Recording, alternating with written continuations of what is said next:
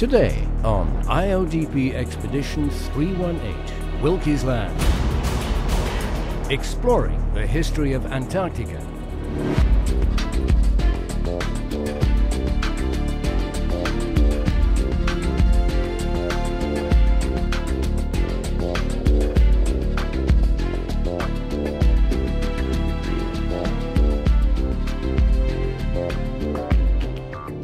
Well, we're disassembling the first logging tool string, and then Kerry's going to rig up the second one, and it's going to go down into the hole and measure the speed of sound waves and collect images of the inside of the borehole wall, so we can tell where all the drop stones are all the way down to the bottom of the hole, and fill in the gaps that were missed by the core recovery.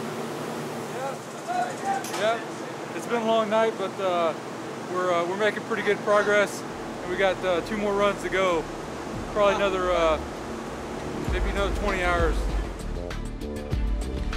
We are logging. We have the experts here running the logs up and down, up and down.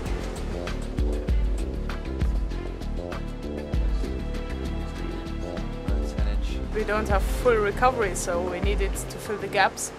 And when you take out cores, they're gonna decompress, so you see in logging on the real time and the in-situ conditions.